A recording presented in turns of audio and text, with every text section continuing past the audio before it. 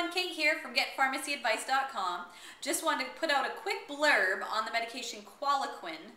It's a quinine sulfate that's approved for the treatment of uncomplicated malaria caused by a specific parasite. It had been an off-label, or it is used off-label as a way to prevent or treat nighttime leg cramps.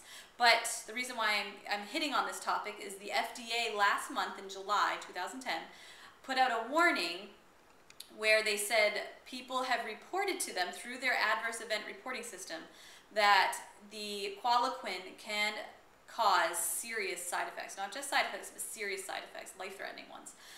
It appears that 38 patients had reported between April 2005 and late 2008 that they had experienced decreased platelets in their blood, or a type of blood disorder where there were tiny clots that formed in the little blood vessels around the body that can be accompanied by kidney impairment.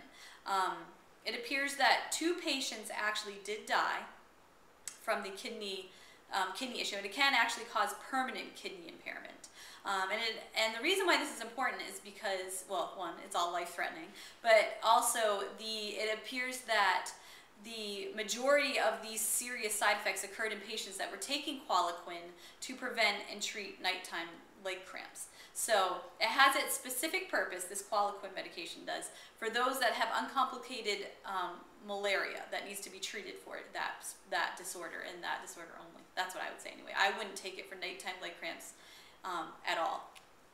So if you're trying to find something and discussing with your physician about a treatment or prevention that you can use for the nighttime leg cramps, I would probably not count Qualaquin in my options. I just want to throw that out there. There is a risk management plan that the manufacturer of Qualaquin has had to put out to teach healthcare providers and patients about these serious side effects. So the warning's been put out. People are becoming educated, both healthcare providers and patients. So just be careful. I hope this information helps you a little bit. If you have any questions, please contact me at www.getpharmacyadvice.com. Thank you.